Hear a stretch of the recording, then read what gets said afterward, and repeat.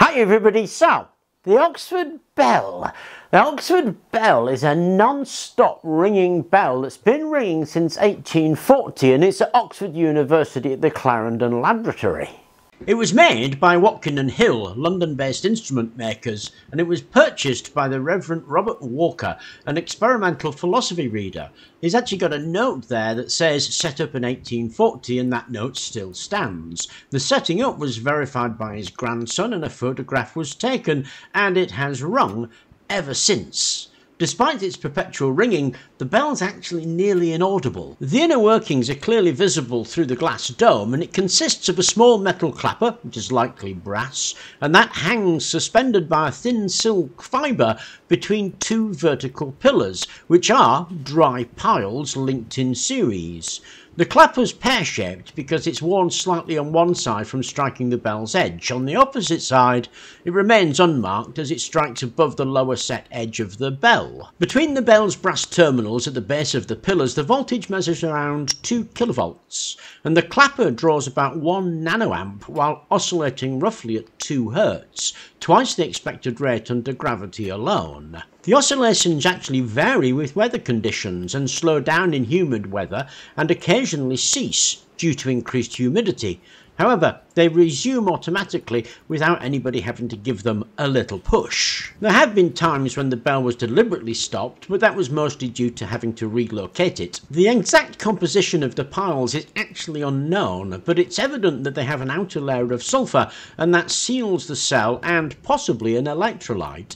Similar piles were created by Zamboni and Duluc and are quite famous, consisting mostly of 2,000 pairs of tinfoil discs adhered to zinc sulfur impregnated paper coated on the other side with manganese dioxide. Notable other contributors in the field of dry piles include Jean Duluc, a Fellow of the Royal Society, credited as a pioneer in the field, along with the works of people like Michaud, Beran and Zamboni as previously mentioned. Interest was not always confined to inorganic substances and metals, and there are accounts of the performance of piles made from slices such as wood, beetroot, radish, all kinds of things. The conviction was that a natural process was involved, and this might have led to the use of manganese dioxide, which in itself is pretty impressive as a substance which releases oxygen on heating. Zamboni certainly included manganese dioxide in his recipe. The dry piles weren't limited to electric bells, they also powered pendulum clocks, and publications from the early 19th century by Ronald and Zamboni detail their applications in other methods.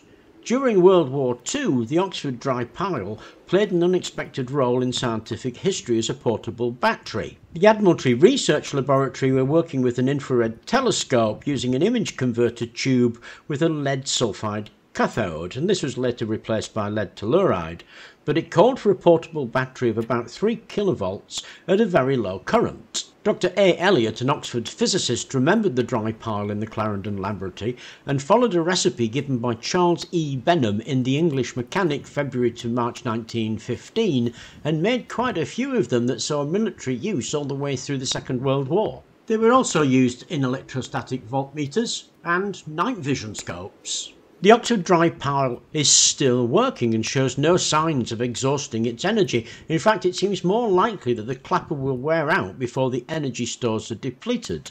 The exact method of operation is under debate on whether it's an electrostatic device, so it works just by contact of two dissimilar materials exchanging electrons, or it works just like any other battery via chemical reaction. And it is an important difference, because if it's electrostatic, then of course it is a perpetual device. It will, for all intents and purposes, just last forever.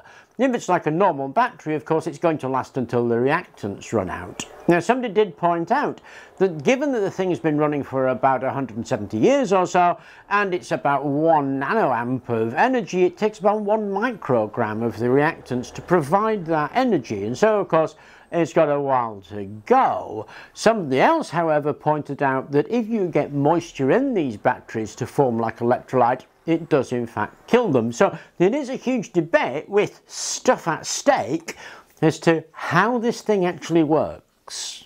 It's actually really easy to make. Now essentially it's two materials in contact with each other, Now if you put any two materials in contact with each other, at the point at which they touch, they will in fact transfer electrons.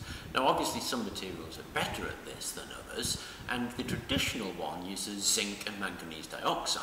So you have a layer of zinc foil, a layer of a separator, usually paper, and a layer of manganese dioxide. You slap them all together and you can get a pretty good Zamboni pile. Now, we don't have any zinc foil or manganese dioxide, so I'm going to make it with stuff that I have available. And here it is. This is just aluminium foil. It's roofing foil. It's really easy to get hold of. You just go down to the builder's merchant and you'll see it sitting on the shelf and just buy yourself a roll. Once you've attached your foil, flip your paper over. Now I'm going to use my ordinary conductive ink. This is just the non-waterproof stuff. And all you do is paint a layer. So when it's dry, you'll have a bit of paper with some zinc foil on one side and some conductive ink on the other side. And all you have to do then is cut it out. Once you cut it out, you'll get that. Then all you have to do is cut it into roughly 25mm squares. And there we go. If you want a more impressive pile, you need to make a couple of thousand of these. Put them together in one big pile, add an aluminium contact plate and wrap them up with some sellotape. So that is a 100 nanofarad capacitor with an LED light. We wait a few seconds and we should charge the capacitor.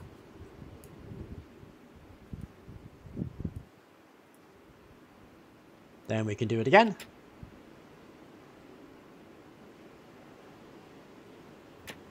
And again. I forgot to mention that a good source of the carbon might be that, which is the electrosmog paint that we keep going on about. It's a graphite paint that's supposed to contain graphene, but it would be a good carbon to use in a device like that, because it is an intriguing device. I mean, it's easy to make, but it is a little fiddly. But still, lots of interesting things might be able to be done with something like that. So I hope you enjoyed the video, and thank you very much for watching.